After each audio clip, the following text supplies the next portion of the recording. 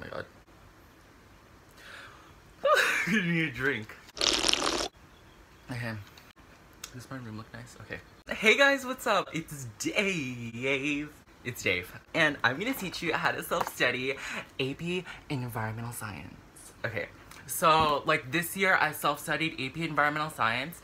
I got the book from my sister in, like, March, and I took it and I got a 4. So, I thought I was gonna fail, but I didn't, which was really great. So I'm just gonna teach you, like, some tips and tricks to, like, self-study AP Environmental Science. And this was the first AP I self-studied. So, I got a 4, which was pretty great. Kinda wanted the 5, but it's okay. I used the Barron's book. It's the 6th edition, which I'm pretty sure is like the 2015 version. I basically like used this entire book. Like I used everything. Wait, let me show you. Oh my god. Yeah. Like highlighting, writing notes, annotating, writing along like the margins over here, like this. Lots of highlighting. Like, all this yellow highlighter, like, it wasn't me. The orange highlighting was from me. So as you can tell, I don't highlight a lot. Like, I only highlight what's important. There's a lot of diagrams in here. Lots of vocab. Lots of vocab. And there's practice tests. There are 4 full-length practice tests. There's a quiz after every chapter, which is 20 questions long. And there's a practice FRQ after every chapter. I didn't do the practice FRQs. Like, I just didn't feel like it. I just went to the College Board. I did FRQs from like 2000, wait, hold on, let me check. I wrote it down. So I did FRQs from 2012, 2014, 2015, 1998, and 2017, but very roughly. 2017 I didn't like actually do. Like I looked over the FRQ material just to make sure that I like knew what I was like expecting. So for the AP test, like for the first FRQ question, there's a document-based question. They basically give you a document and you have to like identify like vocab and stuff. You just have to know vocab. Questions like why and how, like why are native plants like good for the soil or the environment or something. So that was a question on this year's FRQ and I had no idea because it wasn't in this book. So I totally forgot to like include the other types of FRQ questions that you're gonna encounter during the AP exam. So after the DBQ, you're gonna be given a math question. You're either gonna like analyze the data set, do some like unit cancellation, stuff like that. This year we had to do like unit cancellation and the factor label method. So I recommend knowing like conversions, how to do the math. So I had to turn on my Christmas lights because it was getting really dark outside, but it wasn't as bad as I expected it to be. So I don't think you should stress so much about it. Like it's just simple math, you're gonna do fine. Sometimes like the FRQ is just like, what's the value at this point in the graph? Like you just have to like look over previous FRQs. For the last 2 questions, there's 4 questions in total. For the last 2 questions, you're gonna be given a prompt and you're gonna have to write like 2 short essays on it, but it's mainly just identifying and like explaining concepts and processes and like vocab. Okay, so that also brings me to the fact that you should definitely get more than 1 book.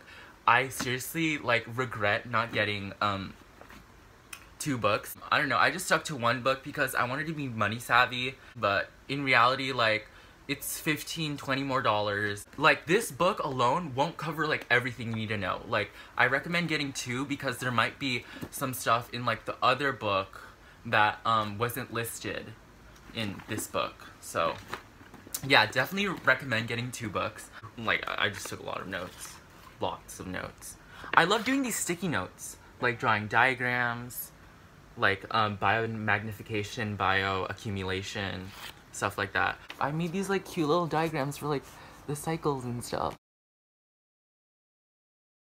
Okay, oh my god, I totally forgot to explain what AP Environmental Science is. So AP Environmental Science is basically like, I don't know how to describe it. It's just basically teaching you about like the environment, how humans interact with the environment, how animals interact with the environment, different types of like, what do you call those? Regions? Ecosystems. Whoa, I'm dumb. Okay. Earth systems and resources. The living world, which is like ecosystems and cycles. Population. Land and water use, like agricultural use, forest use, mining, fishing, stuff like that, and how humans are contributing to like the overuse of like the land and stuff. Energy was a big one. You need to know your energy. Know your energy. That was the hardest thing for me, energy. Pollution, yeah, pollution, it covers roughly 1/4 to like 30% of the exam's material, so definitely no pollution. And global change, like ozone, global warming, biodiversity, stuff like that. And yeah, I really recommend taking biology honors or like AP biology as a prerequisite, and also I recommend taking at least like 1 year of chemistry, because I took chemistry honors this year, and some of what we were learning in class, like LD50 chart, the LD50 chart, yeah, we were learning about prescription medications in chemistry. Like me studying for AP Environmental Science, I already like knew what LD50 was, so it was really easy for me to be tested on that. Also, chemistry gives you a basic outline of what you should know, like nitrates, nitrites, because there's a lot of like chemical formulas and like chemical compounds in the pollution section that you need to be aware of, and especially the cycles like the phosphorus cycle, sulfur cycle. Yes, just a bunch of cycles in there. Wait, hold on, let me show you. Oh, something like the formation of industrial and photochemical smog. That's just a bunch of chemical equations right here too. Yeah. So there's a fair amount of chemistry in there. And for biology, I took bio honors in freshman year, and it kind of helped me out because I knew the basics like ecosystems, the layers of the atmosphere, interactions like mutualism, commensalism, parasitism, food webs. There was an FRQ about food webs, and good thing I took bio. Oh, succession too. Like for the sulfur cycle, like these chemical formulas. Right there, okay. Yeah, so chemistry and bio, good prerequisites. What else? Sorry, I took notes just so I wouldn't forget. How I studied for the exam was taking a bunch of practice tests. There was one full-length practice test back in like 1998, I think, that was released. And then I took a lot of FRQs, as I stated earlier. I took 4 or 5. I took 4 or 5 FRQs, and I really recommend taking FRQs because it really gives you an idea of what you should study for the free response questions, because you'll know what they're looking for, you'll know like what vocab terms to use, what vocab terms pop up the most. Yeah, it just gives you a relative idea of what the graders are looking for, especially in the scoring guidelines. You should definitely check like the student responses just to see like how the students worded it. If the AP graders ask you to write one example, they'll only take the first example on the question. So in the Barron's book, I took one multiple choice exam, and I did really badly on it. Like, I think I got like a 45 out of 100. Yeah, it was really bad. Also, I never did any of these like free responses at the end of each chapter, but you definitely should look at, like, if you're not doing the free responses at the end of the chapter, I recommend that you at least look at the answers to the free response, because it'll help you out a lot.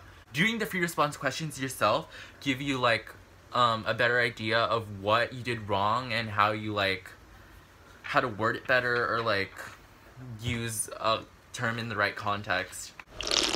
Oh, quick review checklist. I really recommend looking at this just to know like the basics. Like if you don't know this stuff, then you should keep on studying. So I did the quizzes at the end of the chapter. Yeah, that's how I studied from the book. Taking notes, underlining, annotating, just whatever helped me memorize. I also recommend Quizlet because there's like so much vocab. What else? Don't slack off on the FRQ. The FRQ literally gives you so many points. It's much easier than the multiple choice in my opinion. The multiple choice, like bye. It could mean the difference between like a 3 and a 4, a 4 and a 5, or like a 2 and a 3. Also, I really recommend online resources. I haven't used them. Oh wait, no, I used them, I'm just kidding. So I used Bozeman Science. Oh my gosh, he is literally the lifesaver. He is the GOAT.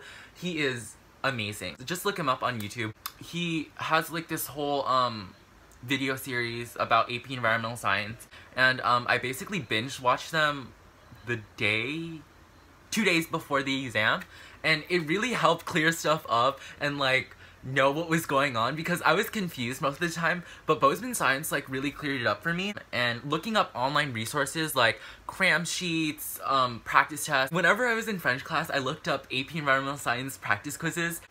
Yeah, Bozeman Science, you're the real one. But now I'm gonna share like my friends' tips with you that also took the AP exam and got good scores. We all passed, so that was great. You should start very soon, because like there's a lot of vocab and you're gonna need time to absorb and actually like learn the info. You should study like every day, at least like 30 minutes. I recommend studying a week before, like hardcore studying the week before or like 2 weeks before, just so you could like get that last bit of info into your brain. Who is chemistry like your bot? I don't know her. Don't stress about it. You're gonna do fine. Like I promise, like as much as you think like you're gonna fail, like you probably won't. As soon as you're done with the multiple choice, you're gonna feel like the world is crashing down on you, and like you're not gonna become like an environmental scientist anymore, or you're not gonna get the score that you want. You will, like I promise, you're gonna pass this exam and you're gonna get the score you want, and there's nothing you should worry about because everything's gonna be fine. It's not that bad. So APES is really random. Some of the FRQs have similar vocab, but most of the time they don't. You don't know what you're gonna get, so it's best to study everything than like the few things. So that's all the tips I have and that me and my friends have. If you have any more questions, then make sure to like leave them down below, because I'll definitely be sure to answer them. If you have any questions about the material and like want me to clarify some stuff, I'd be happy to. Shout out to Study to Success, Estella. Shout out to Estella. She made a how to get a 5 in AP Environmental Science video, and I was kind of inspired to like do the same. So shout out Estella. Also congrats on getting into Vanderbilt. But yeah, that's how I studied. Hopefully that helped you guys if you were like looking like tips on how to study. I really recommend taking AP Human Geography with this course, because a lot of the material is like overlapping. Like human interactions with the environment is covered in Human Geography as well as Environmental Science, and like population is also covered in AP Human Geography and Environmental Science. I took AP Psych this year, so that didn't really help. You're gonna do good on this exam. Don't let anybody tell you differently, because you are gonna get a 5. You're gonna get the score you want.